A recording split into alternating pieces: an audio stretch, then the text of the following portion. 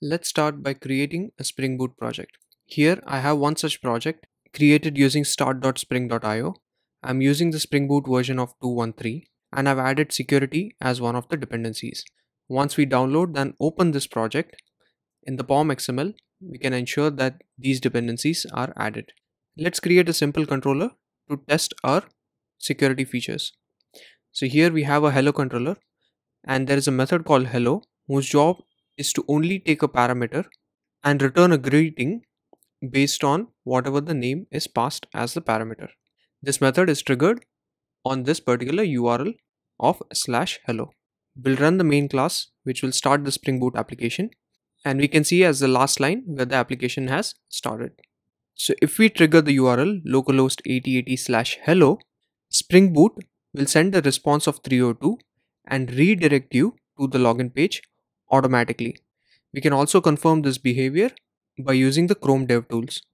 So here I triggered the URL of hello and I passed in a request parameter of name, and as a response it returned the status code of 302 and redirected to the login page. That means by just adding Spring Security Starter as one of the dependencies of our Spring Boot project, all the URLs that we create for our web application are by default secure and they require us to log in. But now we have a problem where we do not have any users to log in with. In such case, you can go back to the console of your project and you'll see Spring has generated a security password on server startup. We can copy this password, go back to the login page, have the username as the string user and the password as whatever we just copied. And when we do the sign in after that, it will take us back to the correct URL, which is /hello, and it will execute the method wherein we get the greeting of hello there. So Spring Boot by default creates a user for us and auto generates a password every time the server is started so that we can utilize the same for testing. If we want to avoid copying this auto generated password all the time, we can go to application properties and add these two properties. So this is another way of creating a user for our application. And now when we restart our server, we can use this custom username and password to log into our application. Also, Spring Boot Security has this feature wherein you can add a principal to your MVC methods. This object represents the authenticated user who is calling this particular URL. So in our case, we'll take that user instead of the request parameter name, and it's Spring's responsibility to inject this principal based on which user has logged in. You can also achieve the same behavior by using this thread local of security context holder. So just like the previous slide, you can get that authenticated user using this static class of thread local. So we'll restart our server, try the same URL again, and we will log in with the user as admin. And this time, since we have changed the greeting to use the authenticated user's username, it will return us hello there admin instead of the request parameter that we just sent. So this is one way to personalize your responses based on which user is accessing the URL. Of course, while developing the system, you would want not just one user but multiple users. So one way of creating multiple users is to use in-memory authentication. So here we have a class which implements WebMVC configurer. It's a configuration, and within it we have another static class which extends web security configure adapter. This inner static class, you can also have it as a standalone class, but most of the examples on GitHub about Spring Boot security are all having this application security as an inner static class. You can override this method of configure, which gives us an auth. And within the auth, we can just mention that I want to use an in-memory authentication and I want to declare these two users. Here we are having this user 1 with a password user 1 and user 2 with this password user 2. We'll discuss about authorities later. So once we have written this code, we'll restart the server, and now instead of admin, which was specified in application properties, we can use these multiple users. We can use any of them and log in using the corresponding credentials. But have a successful login Instead, we'll get an error in the console. And that's because it's highly recommended never to store your passwords in plain text because it's unsecure. But since we are doing this for demo and learning purposes, and we have all the authentication as an in-memory authentication, we can prefix our passwords with this special string called no-op. This tells Spring Security that this password is a plain text password and not a special hash version of the original password. And now when we restart the server and try to log in with user 1, we'll have a successful login. And one more way to define users is to use the JDBC authenticator, wherein all the user details are stored in a database and you're just configuring the data source to tell Spring Security to store and retrieve the users from that particular data source. So in this case, we have the previous static inner class as a standalone class, and we have auto-wired a dependency of data source. We'll again override this method of configure, but instead of saying in-memory authentication, this time we'll say JDBC authentication, and we'll set this particular injected data source. And again, since we are using this only for demo purposes, we'll have a password encoder of type no-op password encoder, which says that all the passwords are stored as plain text. And before we restart the server, we need to ensure that we have these two tables in our database. And you can create these tables yourself manually, or you can add an SQL in your resources folder called schema.sql and add these two table schemas in that SQL file. Spring Boot will ensure that whenever it starts up, it will run these two scripts and it will create those tables for you. Now the login page that we saw earlier was a Spring Boot default login page. It is also possible to have a custom login page. So we'll go to the templates directory in our resources folder and we'll create a file called login.html. But the Spring Boot still doesn't know that we want to use this login.html. So we'll go back to our web security config.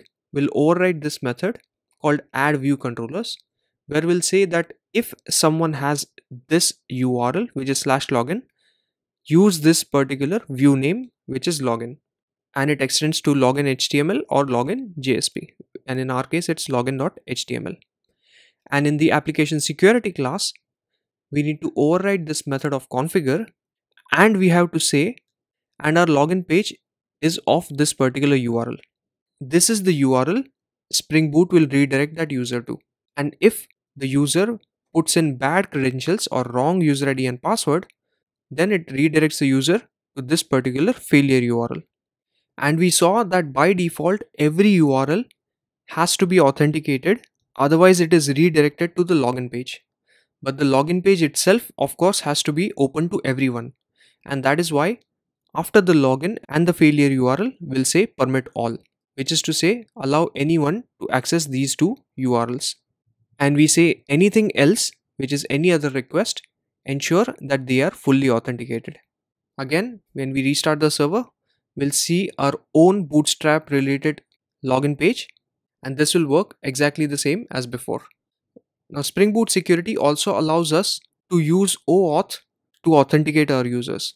So to enable OAuth, you have to add this dependency of OAuth to client.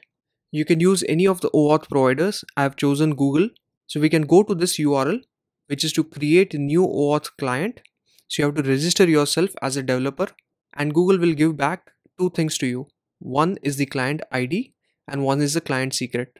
We'll come back to our application and add these properties as part of the Spring Security OAuth 2 client properties. So here we are saying that it's a OAuth 2 client of type Google, and the client ID is this and the client secret is this. No other changes are required to your application. When you restart your server, by default, just like before, it was going on to Spring's own login page. This time it will go to a page where you'll have a link of Google. And if you click on Google, it will ask you which account you want to log in with, or the email ID and password. It will do the authentication on its own and redirect the failure or the success back to our application. So in the last few years, most of the UI and the server-side development has been separated out, wherein you have a separate single page application for the UI. So the login pages that we saw earlier, in these cases cannot be used anymore. In that case, you need a REST-based API-based authentication. So we'll use the same code as we did before with, let's say, the in-memory authentication or the JDBC authentication. We'll try to trigger this hello URL with any of the API clients. So in my case, I'm using Postman. And when we hit the URL, instead of getting 302, we are getting 401, which is unauthorized. So for a single page application based on, say, React or AngularJS, it makes sense that there is a 401 as a response. UI can decide how to show the login page. Now, I was slightly confused by this. How does it understand when you're firing a URL from a browser and it gives you a 302 and redirects you to the login page? But if you use a Postman to trigger the URL, it gives you 401 unauthorized instead. So what I found was it is using the accept header, which is passed by default by the browser. So here in the REST client, I'm adding the accept type as star/star. That is, this accepts any content type and it gets 401. If I change the accept type to text HTML followed by these lists of content types that are acceptable, then we'll get the login page because there is a 302 redirect. And now, since we do not have any login page here, we have to use the basic auth mechanism to pass our credentials. So basic auth in Postman is directly a feature where you can just set the username and password and it will automatically convert it into an authorization header. So that user ID and password is converted as basic and base64 encoded values of our user ID and password. Once this header is passed, then instead of getting 401, we'll get 200 OK because there was a successful login and we get the correct response. On successful authentication, in the reply, you also get a cookie which has the JSession ID. Use this session ID for any of the subsequent requests. You do not have to keep sending the basic auth header. And Spring Boot will know that it is from an already authenticated user. So all the subsequent requests will pass. Sometimes it's necessary to segregate the authentication based on URLs. So let's say you have a custom login page, which we saw before. You're using your own custom CSS and JS. So when the login HTML opens, it will try to get the index.js. And since all the URLs except login have to be authenticated, Spring wrongly assumes that even index.js has to be authenticated. And it returns a 302 instead of sending back the actual JS. And we can easily do that using the same snippet of code we used before, where we ensured that our login is permitted to be accessible by all. Here we can add one more method called ant-matchers, and we can say any of these URLs permit every user, even the non-authenticated users, to access these URLs. And now if we restart the server and try to get that JS file, it will correctly give us back the actual file. And the last bit of this video is about authorization. So you might have some admin functionality which is accessible only for admin users. So in such cases, you can again go back to the same code as before and have another ant matcher which says that if the URL starts with this prefix of admin, that ensure that the user has this role of admin. Now where do we define a user to a particular role? That we already did in one of the first few slides when we created the in-memory or the JDBC authentication. So for every user, we have the authorities method where we pass the list of roles for that particular user. And in Spring, for every authority, you have to prefix it with role underscore. And you can also have a complex mechanism, so you can mix and match the roles based on your use case. There are many more methods like this for fine-grained control over who has access. CORS and CSRF are two another important topics which I want to cover, but we can do that in a separate video. Thanks a lot for watching and see you in the next one. Bye.